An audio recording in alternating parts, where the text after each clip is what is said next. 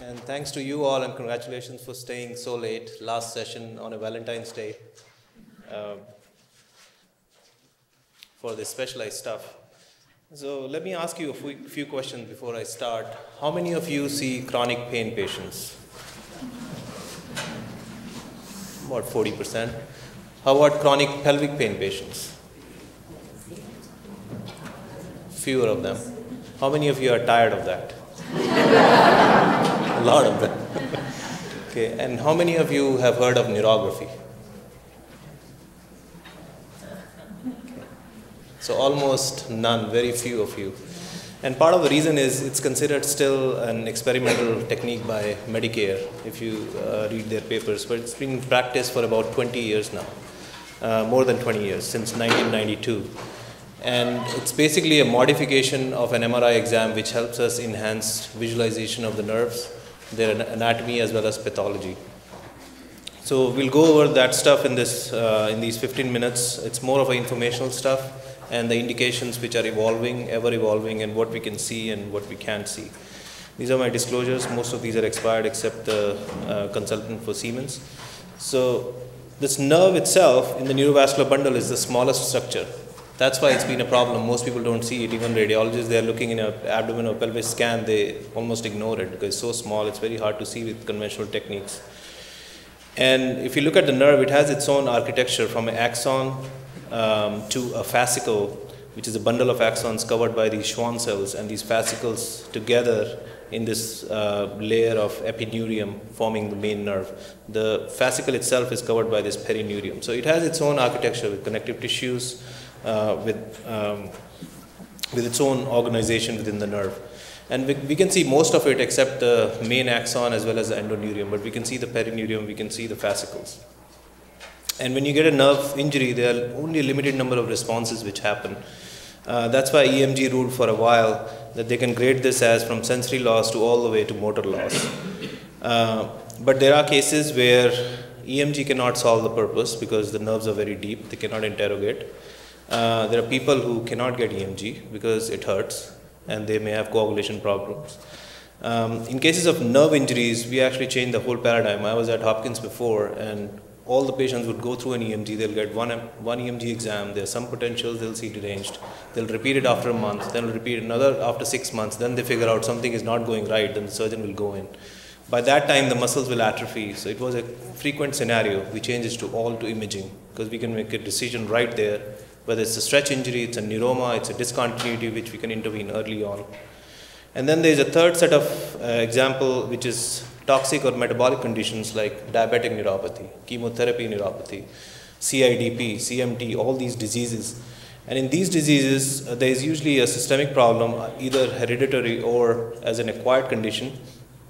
And they get what's called dying back neuropathy from the motor axon all the way to the motor end plate. And in these cases, we usually do not image. We only image in cases where there is atypical clinical picture. Now they're coming with back pain going into the legs. It's a diabetic patient. The HbA1c is not very high. They don't know it's radiculopathy.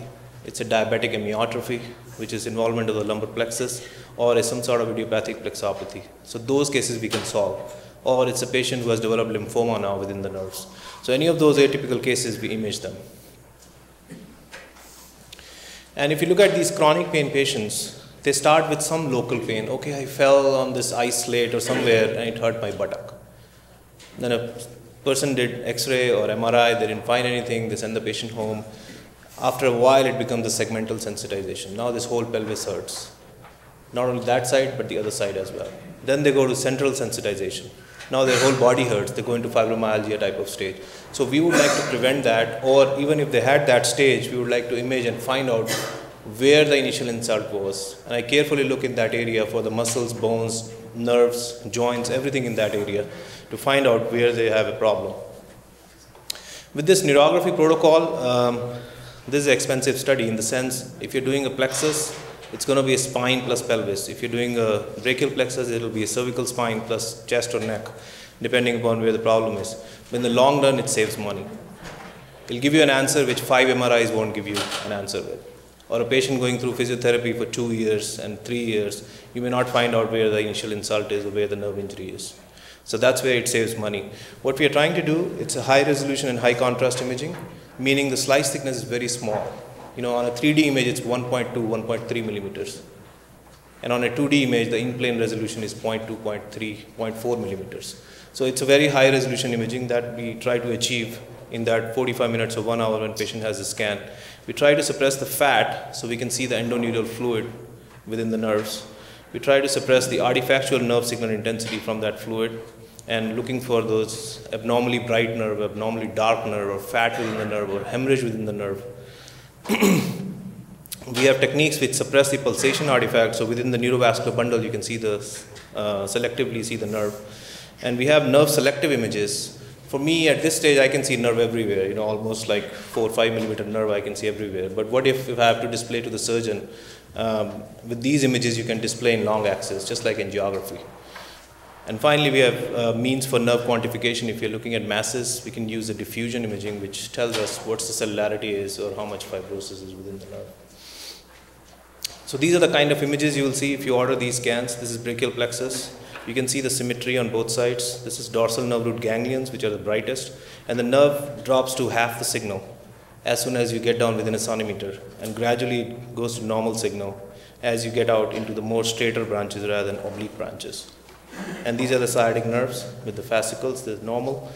And we not only look for the signal of the nerve, we also look at the size of the nerve, the fascicular appearance, the course, the continuity, the enhancement pattern, as well as perineural fat around the nerve. So there are a lot of parameters we look at before we come to a diagnosis. So here, let's look at some injuries of the nerves. This is an older patient who had a sacral insufficiency fracture, you can see on the left side. Now patient had sciatic neuropathy. The thing with EMG or nerve conduction studies, if you do sciatic nerve examination throughout the leg, it's going to show neuropathy, neuropathy, neuropathy. You don't know where exactly it's localized. With MR, the beauty is you will see most bright nerve right where the injury is. It's going to gradually fade to normal, even if it's abnormal distally. So it's very good for localization. And here you can see the left S1 nerve on a nerve selective image and a non-selective image. Here you see the vessels and the nerve. Here you only see the nerve which is abnormal. Here's a normal nerve with the dorsal nerve root ganglion and a dark distal normal nerve. This one is bright throughout. So you know it's neuropathic, it's stretched. What do you do in this case? You make a decision also for the clinician that this is just a stretch injury. And if the nerve is enlarged, it will take months. If the nerve is not enlarged, it's going to take weeks to days and it will recover.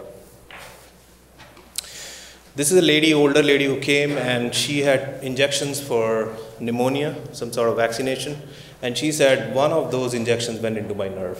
I don't know which one it is. And she was in that segmental sensitization phase. So whole pelvis was hurting.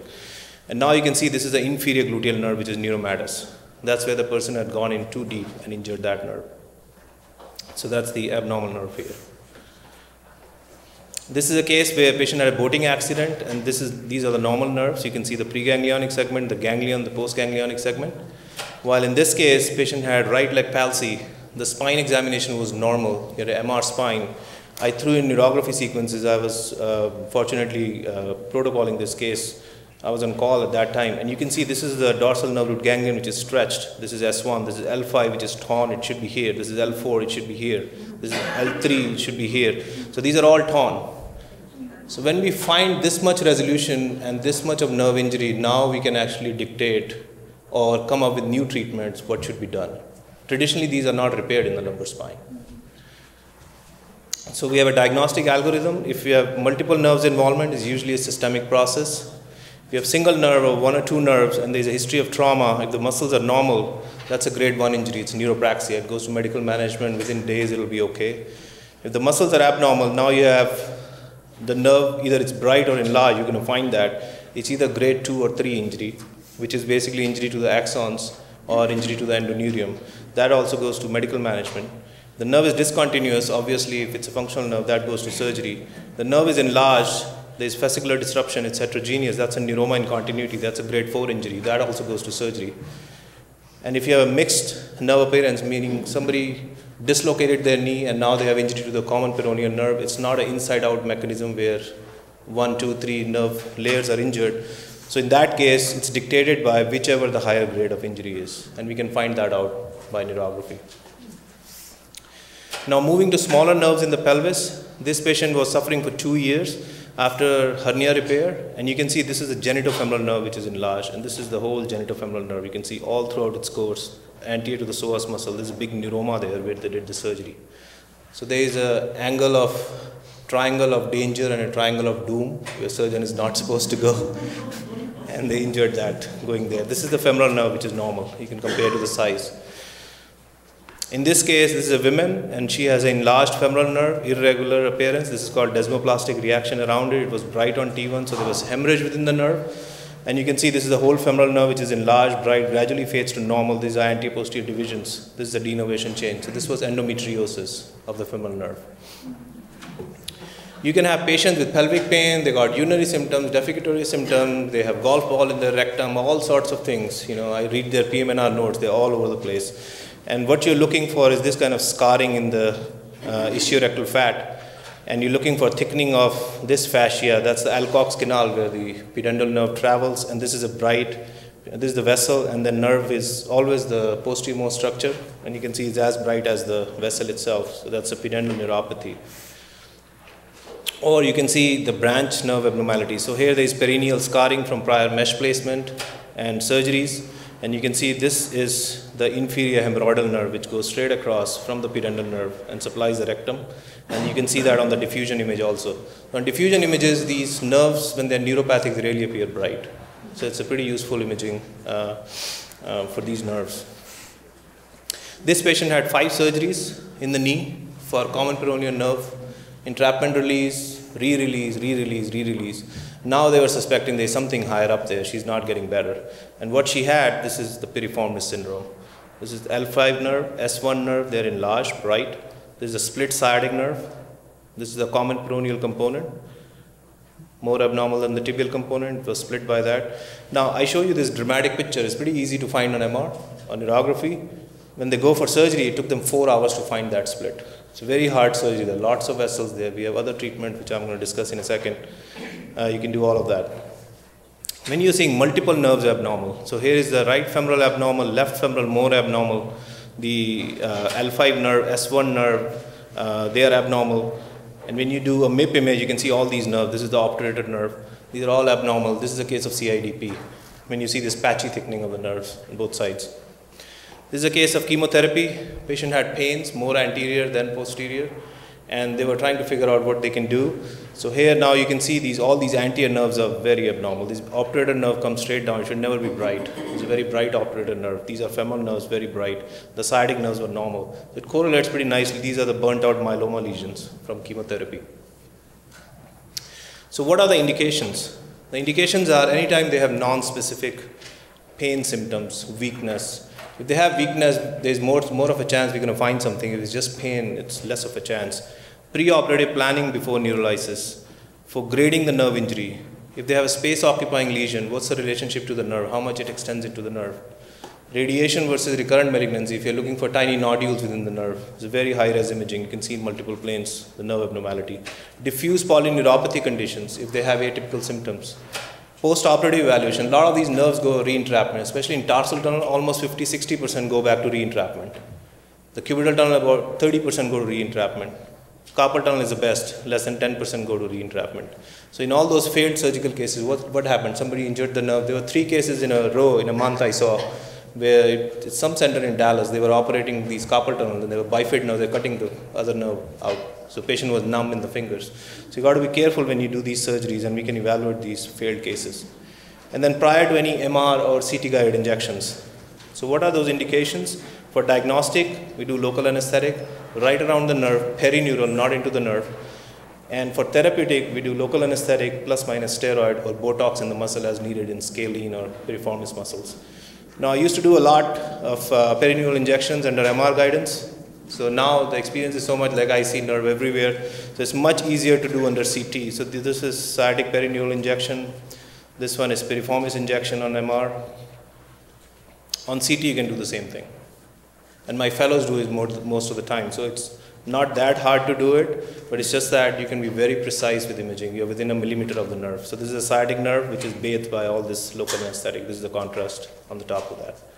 So these patients, we are not lifestyles, we are not lifesavers as such, but we are lifestyle modifiers or savers. So we can give them another 6 months to a cancer patient or a chronic sufferer by doing these injections.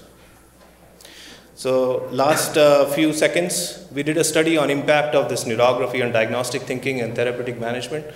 These were all the patients who were going to go for surgery. There were about 80 of them we could do over 2 years. And we gave them a survey, like to the surgeon, what do you think before?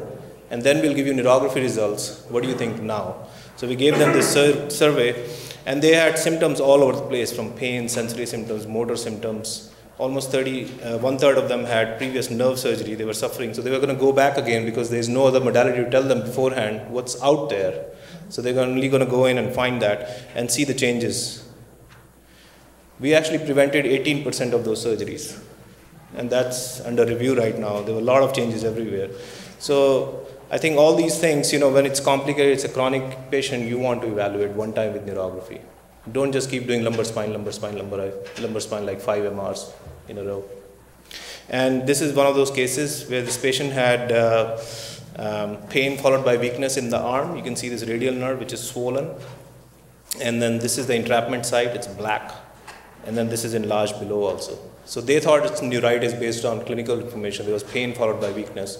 But this was a severe entrapment on surgery. And they didn't believe us. They actually did intra-op electrophysiology on this patient. They said if it's going to be entrapment, it's going to be conduction above, no conduction below. If it's going to be neuritis, it will be same conduction, and there was no conduction below on surgery. So this patient did well. It took him 9 months to recover. So we'll hold questions for the later session. Thank you.